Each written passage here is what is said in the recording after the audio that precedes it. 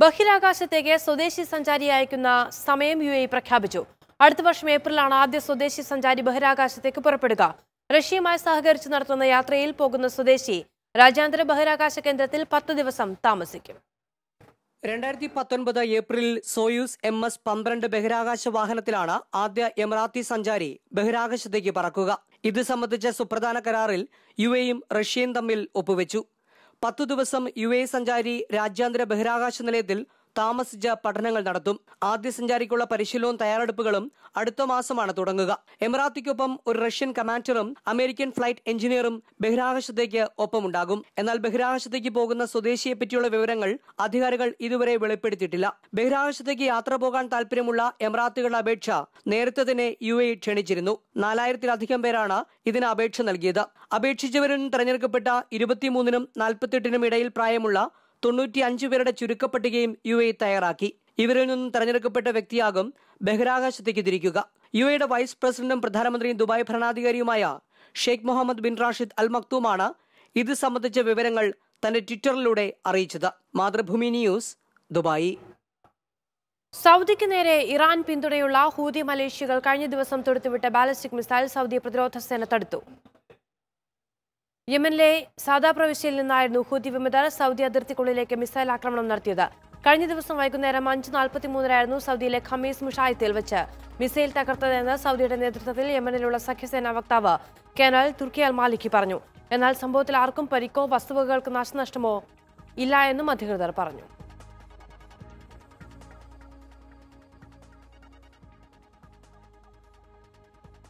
യമനിലെ ഹുദൈദ വിമാനത്താവളത്തിന്റെ നിയന്ത്രണം ഹൂതികളിൽ നിന്ന് തിരിച്ചുപിടിച്ചത് ഇറാന്റെ കൈ ഛേദിച്ചതിന് തുല്യമാണെന്ന് സൗദി സഖ്യസേനാ വക്താവ്. ഹൂതികൾക്ക് ആധിപത്യമുള്ള സഅദയിലേക്ക് സൈന്യം നീങ്ങിയതായും സഖ്യസേന വ്യക്തമാക്കി. സൗദി അറേബ്യ നേതൃത്വം നൽകുന്ന സഖ്യസേനയുടെ സഹായത്തോടെയാണ് ഹുദൈദ അന്താരാഷ്ട്ര വിമാനത്താവളം ഹൂതികളിൽ നിന്നും മോചിപ്പിച്ചത്. ഇതിനു പിന്നാലെയാണ് സഅദയിലേക്ക് സൈന്യം മാർച്ച് തുടങ്ങിയതെന്ന് സഖ്യസേന വക്താവ് കേണൽ തുർക്കി അൽ മാലിക്കി പറഞ്ഞു. സഅദക്ക് 20 കിലോമീറ്റർ അകലെ സൈന്യം എത്തിയിട്ടുണ്ടെന്നും ദമാമിൽ നടത്തിയ വാർത്താ സമ്മേളനത്തിൽ തുർക്കി അൽ മാലിക്കി വ്യക്തമാക്കി. യമനിൽ സമാധാനം പുനഃസ്ഥാപിക്കുന്നതിന് രാഷ്ട്രീയ പരിഹാരം ആവശ്യമാണ്. ഇതിനുള്ള സാധ്യതകൾക്ക് പരിഗണന നൽകുന്നുണ്ടെന്നും സഖ്യസേന വ്യക്തമാക്കി. ഒരു മാസത്തിനിടെ സൗദി അറേബ്യക്ക് നേരെ ഹൂതികൾ 20 ആക്രമണങ്ങൾ നടത്തിയതായും സഖ്യസേന വ്യക്തമാക്കി. എല്ലാ ആക്രമണങ്ങളും സൗദി അറേബ്യ പ്രതിരോധിച്ചു. അതിനുള്ള ശേഷി രാജ്യത്തിനുണ്ടെന്നും തുർക്കി അൽ മാലിക്കി പറഞ്ഞു. Mathrubhumi news, Riyadh. ഉപഭോക്താക്കളിലേറെയും ഭക്ഷ്യോൽപ്പന്നങ്ങളുടെ കാലാവധി പരിശോധിക്കാറില്ല എന്ന സൗദി ഫുഡ് ആൻഡ് ഡ്രഗ് അതോറിറ്റിയുടെ പഠന റിപ്പോർട്ട്. 55% ഉപഭോക്താക്കളും ഭക്ഷ്യോൽപ്പന്നങ്ങളിൽ രേഖപ്പെടുത്തിയ വിവരങ്ങൾ ശ്രദ്ധിക്കാറില്ല എന്നും റിപ്പോർട്ടിൽ പറയുന്നു. സൗദി അറേബ്യയിലെ Riyadh, Jeddah, Dammam, Tabuk, Medina, ഹായിൽ, Abha തുടങ്ങിയ 7 നഗരങ്ങളിലാണ് ഫുഡ് ആൻഡ് ഡ്രഗ് അതോറിറ്റിയുടെ റിസർച്ച് ആൻഡ് സ്റ്റഡി സെന്റർ പഠനം നടത്തിയത്. 12,424 ഉപഭോക്താക്കളിൽ നടത്തിയ പഠനത്തിൽ 12% മാത്രമാണ് ഗുണനിലവാരം പരിശോധിക്കുന്നത്. 21% ആളുകൾ ഉൽപാദന തീയതി ശ്രദ്ധിക്കുന്നവരാണ്. 72% ആളുകളും ഉൽപ്പന്നങ്ങളുടെ കാലാവധി എപ്പോഴാണ് അവസാനിക്കുന്നതെന്ന് പരിശോധിക്കാറില്ല. ഉൽപ്പന്നങ്ങളെ രേഖപ്പെടുത്തിയ വിവരങ്ങൾ പൂർണ്ണമായും വിശ്വസിക്കുന്നവരാണ് 60% ആളുകൾ. 97.7% ആളുകളും ഉപയോഗിക്കുന്ന ഉൽപ്പന്നങ്ങൾ അലർജിക്ക് കാരണമാകുമോ എന്ന് പരിശോധിക്കാറില്ല. ഉൽപ്പന്നങ്ങളിൽ രേഖപ്പെടുത്തിയിട്ടുള്ള കാർബോഹൈഡ്രേറ്റ്, പ്രോട്ടീൻ എന്നിവ സംബന്ധിച്ചും ഉപഭോക്താക്കൾക്ക് വ്യക്തതയില്ല. 49.6% ഉപഭോക്താക്കൾ പരസ്യങ്ങളിൽ വിശ്വാസം പുലർത്തുന്നവരാണ്. അന്താരാഷ്ട്ര ഗുണനിലവാരവും ആരോഗ്യ സുരക്ഷയും ഉറപ്പുവരുത്തുന്നതിന് സൗദി ഫുഡ് ആൻഡ് ഡ്രഗ് അതോറിറ്റിയുടെ കർശന നിരീക്ഷണങ്ങളും അനുമതിയും സൗദി വിപണിയിലെത്തുന്ന ഭക്ഷ്യ ഉൽപ്പന്നങ്ങൾക്ക് ആവശ്യമാണ്. ഉപഭോക്താക്കളെ ബോധവൽക്കരിക്കുന്നതിന്റെ ഭാഗമായിട്ടാണ് പഠന റിപ്പോർട്ട് തയ്യാറാക്കിയതെന്നും അതോറിറ്റി വ്യക്തമാക്കി. Mathrubhumi news, Riyadh. അബുദാബിയിൽ നടക്കുന്ന വാഹനാപകടങ്ങളിൽ 13% വാഹനങ്ങൾ തമ്മിൽ അകലം പാലിക്കാത്തത് മൂലമെന്ന് അബുദാബി പോലീസ്. ഇത്തരം അപകടങ്ങൾ പലപ്പോഴും മരണങ്ങൾക്കും ഗുരുതരമായ പരിക്കുകൾക്കും ഇടയാക്കുന്നുണ്ട്. വാഹനങ്ങൾ തമ്മിൽ അകലം പാലിക്കാത്തവർക്ക് 400 ദിർഹമാണ് ശിക്ഷയെന്നും പോലീസ് മുന്നറിയിപ്പ്. വാഹനങ്ങൾ തമ്മിൽ സുരക്ഷിത അകലം പാലിക്കാത്ത ഡ്രൈവർമാർ അപകടം വിളിച്ചു വരുത്തുകയാണെന്നാണ് Abu Dhabi police traffic and petrols വിഭാഗം വ്യക്തമാക്കുന്നത്. എമിറേറ്റിൽ നടക്കുന്ന മൊത്തം അപകടങ്ങളിൽ 13%-ലേറെ അപകടങ്ങളും ഈ കാരണം കൊണ്ടാണ് ഉണ്ടാകുക. നിയമം അനുസരിച്ചുള്ള അകലം പാലിക്കാതെ വാഹനമോടിക്കുന്നവർക്ക് 400 ദിർഹം പിഴയും 4 ബ്ലാക്ക് പോയിന്റുകളും ശിക്ഷയായി കിട്ടും. അകലം പാലിച്ചാൽ മുന്നിൽ പോകുന്ന വാഹനം പെട്ടെന്ന് നിർത്തിയാൽ തന്നെ പിന്നിലുള്ള വാഹനത്തിനെ സുരക്ഷിതമായി നിർത്താൻ കഴിയും. മുന്നിൽ പോകുന്ന വാഹനത്തെ മുട്ടുന്ന രീതിയിൽ വാഹനം ഓടിക്കുകയും ലൈൻ ചേഞ്ച് ചെയ്യുന്നതുവരെ ഫ്ലാഷ് ലൈറ്റ് അടിക്കുന്നതും കുറ്റകരമാണ്. ഇത്തരം പ്രവൃത്തികൾ മുന്നിലുള്ള ഡ്രൈവർമാരുടെ ശ്രദ്ധ തിരിക്കുകയും അത് അപകടത്തിന് കാരണമാവുകയും ചെയ്യുമെന്നും പോലീസ് പറയുന്നു. സുരക്ഷിതമല്ലാത്ത അകലത്തിൽ വാഹനം ഓടിക്കുന്നതടക്കമുള്ള നിയമലംഘനങ്ങൾക്കെതിരെ അബുദാബി പോലീസ് വ്യാപകമായ ബോധവൽക്കരണ പരിപാടികളും തുടങ്ങിവെച്ചിട്ടുണ്ട്. സമൂഹ മാധ്യമങ്ങളടക്കം ഉപയോഗിച്ചാണ് അബുദാബി പോലീസിന്റെ ബോധവൽക്കരണ പ്രചാരണ പരിപാടികൾ നടക്കുന്നത്. Mathrubhumi news, Abu Dhabi. കുവൈത്തിലെ സർക്കാർ പൊതുമേഖലയിൽ പ്രവൃത്തി സമയം വർദ്ധിപ്പിച്ചതായി സമൂഹ മാധ്യമങ്ങളിൽ പ്രചരിക്കുന്ന വാർത്ത ശരിയല്ലെന്നും വേനൽക്കാലത്തും ശൈത്യകാലത്തും പ്രവൃത്തി സമയം നിലവിലുള്ള 7 മണിക്കൂർ തുടരുമെന്നും സിവിൽ സർവീസ് കമ്മീഷൻ വാർത്താക്കുറിപ്പിൽ വ്യക്തമാക്കി. 2006 നിലവിൽ വന്ന സിവിൽ സർവീസ് ചട്ടപ്രകാരം രാവിലെ ജോലിക്ക് ഹാജരാകുമ്പോൾ എല്ലാ ജീവനക്കാർക്കും 30 മിനിറ്റ് ഇളവ് അനുവദിക്കുന്നതാണ്. വനിതകൾക്ക് ജോലി അവസാനിക്കുന്നതിന് 15 മിനിറ്റ് മുമ്പ് പോകാവുന്നതാണ്. കുടുംബ പ്രശ്നങ്ങൾ കണക്കിലെടുത്താണ് വനിതകൾക്ക് പ്രത്യേക പരിഗണന. അത് തുടരുന്നതാണെന്നും പാർലമെന്റ് അംഗം Riyadh Al അസ്ദാനി civil service commission മേധാവിയും ക്യാബിനറ്റ് കാര്യമന്ത്രിയുമായ അനസ് അൽ സലേഹുമായുള്ള കൂടിക്കാഴ്ചയിൽ വ്യക്തമാക്കി. കുവൈത്ത് സാമ്പത്തിക വാണിജ്യ വ്യവസായ ഹബ്ബായി മാറുകയാണെന്ന് കുവൈത്ത് സാമ്പത്തിക വാണിജ്യ വ്യവസായ മന്ത്രി ഖാലിദ് അൽ ഉറദ് ഈദുൽ ഫിത്തറിനോടനുബന്ധിച്ച് നടത്തിയ കൂടിക്കാഴ്ചയിലാണ് മന്ത്രി രാജ്യം കൈവരിച്ച പുരോഗതിയെക്കുറിച്ച് വെളിപ്പെടുത്തിയത്.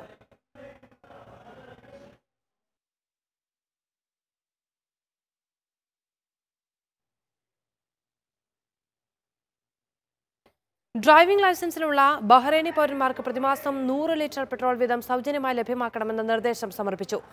ഫിനാൻഷ്യൽ എക്കണോമിക് കമ്മിറ്റിയാണ് ഇത് സംബന്ധിച്ച ബിൽ പ്രതിനിധി സഭയിൽ സമർപ്പിച്ചത്. രാജ്യത്തെ പൗരന്മാർക്കുള്ള അധിക ചെലവിന്മേലുള്ള ഭാരം കുറയ്ക്കാൻ ഈ നിർദ്ദേശം സഹായകമാകും. ഈ വർഷത്തെ ഖരീഫ് കാലാവസ്ഥ ആസ്വദിക്കാൻ സലാലയിലെത്തുന്ന സഞ്ചാരികളെ സ്വീകരിക്കാൻ ദോഫാർ ഗവർണറേറ്റുകൾ എല്ലാ തയ്യാറെടുപ്പുകളും പൂർത്തിയാക്കിയതായി ഒമാൻ വിനോദസഞ്ചാര മന്ത്രാലയം. ഗുണനിലവാരമുള്ള സേവനങ്ങളും പാർപ്പിട സൗകര്യങ്ങളും സുരക്ഷയും സഞ്ചാരികൾക്കായി ഏകോപിപ്പിച്ചു കഴിഞ്ഞുവെന്ന് മന്ത്രാലയ ഡയറക്ടർ ജനറൽ മർഹൂൻ സായിദ് അലമീരി പറഞ്ഞു.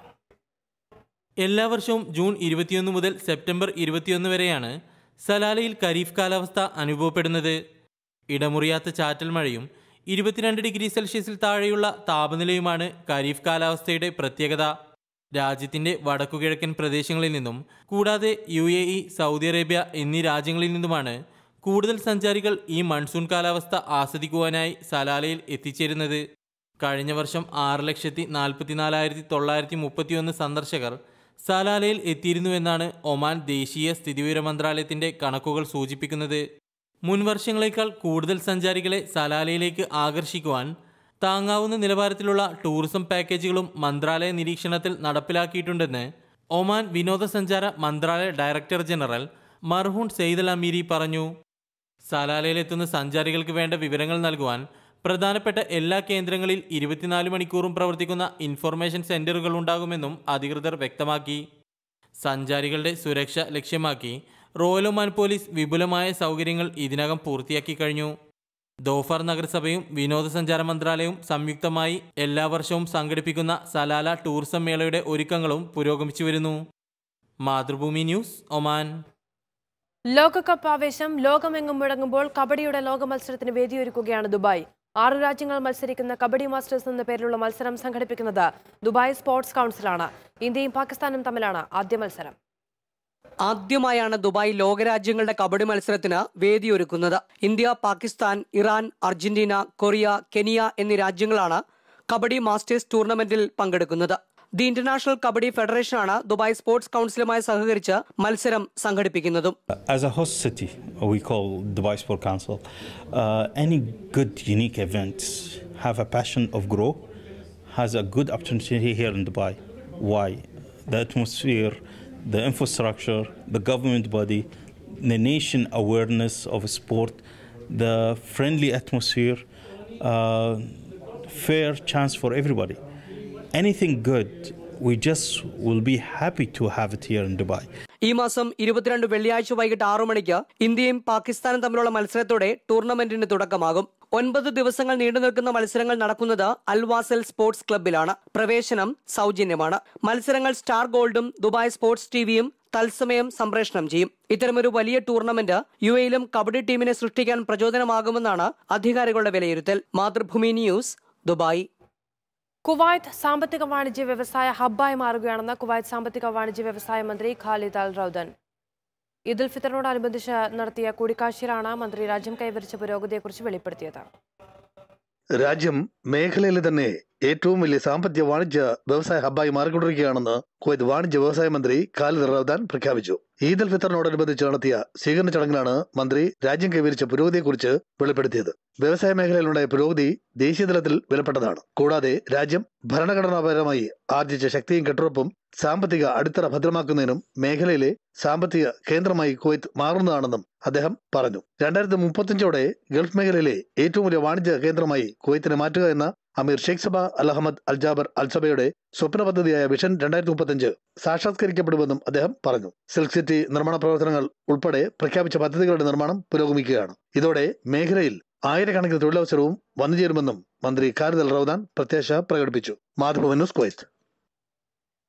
റിയാദ് ഇന്ത്യൻ എംബസിയുടെ നേതൃത്വത്തിൽ 4ാമത് അന്താരാഷ്ട്ര യോഗാ ദിനം നാളെ ആഘോഷിക്കും. രാവിലെ 8 മുതൽ 9:30 വരെ കിങ് അബ്ദുൽ അസീസ് ഹിസ്റ്റോറിക്കൽ സെന്ററിലെ അൽമുദി പാർക്കിലാണ് പരിപാടിയെന്ന് president information first secretary doctor ഹിഫ്സുർ Rahman അറിയിച്ചു. അന്താരാഷ്ട്ര യോഗാ ദിനം വിപുലമായ പരിപാടികളോടെ നാളെ റിയാദിൽ ആചരിക്കുമെന്ന് സമന്വയ ഭാരവാഹികൾ വാർത്താ സമ്മേളനത്തിൽ അറിയിച്ചു. സുലൈമാനിയ ടെക്നിക്കൽ ട്രെയിനിംഗ് കോർപ്പറേഷൻ ഗ്രൗണ്ടിൽ വൈകുന്നേരം 7-ന് ശ്രീലങ്കൻ അംബാസിഡർ അസ്മി തസീം പരിപാടികൾ ഉദ്ഘാടനം ചെയ്യും. സൗദി യോഗ ഗുരു അബു ഹിന്ദ് പങ്കെടുക്കും. കുട്ടികളുടെയും സൗദി പൗരന്മാരുടെയും യോഗാ പ്രദർശനം, മാസ് യോഗ എന്നിവയും അരങ്ങേറും. ഈദ് ആഘോഷങ്ങളുടെ ഭാഗമായി റിയാദിൽ മേൽരാത്ത് എന്ന പേരിൽ സംഗീത വിരുന്ന് അരങ്ങേറി. മാണിക്യമലരായ പൂവിയുടെ ഗാനരചയിതാവ് PMA ജബ്ബാറിനെ ചടങ്ങിൽ ആദരിച്ചു. OICC പാലക്കാട് ജില്ലാ കമ്മിറ്റിയാണ് മേൽരാത്ത് സംഗീത വിരുന്നൊരുക്കിയത്. സാംസ്കാരിക സമ്മേളനം കുഞ്ഞിക്കുമ്പള ഉദ്ഘാടനം ചെയ്തു. ഫൈസൽ ഹസൻ അധ്യക്ഷത വഹിച്ചു. മാണിക്യമലരായ പൂവി എന്ന ഗാനം രചിച്ച PMA ജബ്ബാറിനെ ചടങ്ങിൽ ആദരിച്ചു. സഫാമക്ക മെഡിക്കൽ ഗ്രൂപ്പ് പ്രഖ്യാപിച്ച 50,000 രൂപ പാരിതോഷികം യഹിയ ചെമ്മാണിയോട് സമ്മാനിച്ചു. സുബിൻ, പ്രമോദ് പൂപ്പാല, സെയ്തലവി വിളയൂർ, ഹക്കിം പട്ടാമ്പി, റസാഖ് പൂക്കോട്ടുപാടം, ഇസ്മായിൽ എരുമേലി, സജി കായംകുളം, നവാസ് വെള്ളിമാടുകുന്ന് എന്നിവർ പ്രസംഗിച്ചു. പിന്നണി ഗായകൻ നിഖിൽ മാത്യു, ആശാ ഷിജു എന്നിവർ സംഗീത പരിപാടികൾക്ക് നേതൃത്വം നൽകി.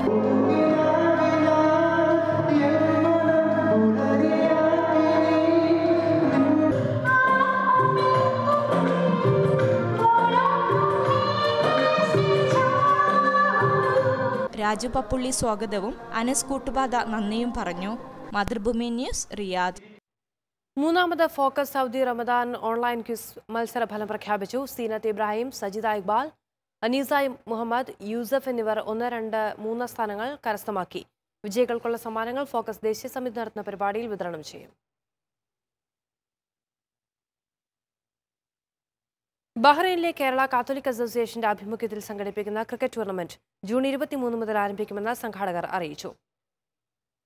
സെഗയിലെ KC ഹാളിൽ നടക്കുന്ന മത്സരത്തിൽ 50ഓളം ടീമുകൾ പങ്കെടുക്കും. ടീം രജിസ്ട്രേഷൻ 35 ബഹ്റൈൻ ദിനാറാണ് ഫീസ് ഏർപ്പെടുത്തിയിട്ടുള്ളത്. 1ാം സ്ഥാനം ലഭിക്കുന്ന ടീമിന് $500 ട്രോഫിയും വ്യക്തിഗത ട്രോഫികളും, 2ാം സ്ഥാനം നേടുന്ന ടീമിന് $300 റണ്ണറപ്പ് ട്രോഫിയും വ്യക്തിഗത ട്രോഫികളും സമ്മാനിക്കും. വാർത്താ സമ്മേളനത്തിൽ സേവി മാത്തുണ്ണി, വർഗീസ് ജോസഫ് തുടങ്ങിയവർ പങ്കെടുത്തു. റിയാദ് കേളി കലാസാംസ്കാരിക വേദി ഏകദിന സംവാദം സംഘടിപ്പിച്ചു. കാവ്യവൽക്കരിക്കപ്പെടുന്ന ചരിത്രം, സംസ്കാരം, ജനാധിപത്യം, ആഗോളവൽക്കരണ കാലത്തെ ജനകീയ ബദലും കേരള മാതൃകകളും, ഇന്ത്യൻ രാഷ്ട്രീയത്തിൽ CPMന്റെ പ്രാധാന്യം എന്നീ 3 വിഷയങ്ങളാണ് സംവാദം. പ്രസിഡന്റ് ദയാനന്ദൻ അധ്യക്ഷത വഹിച്ചു. ഇടവേള.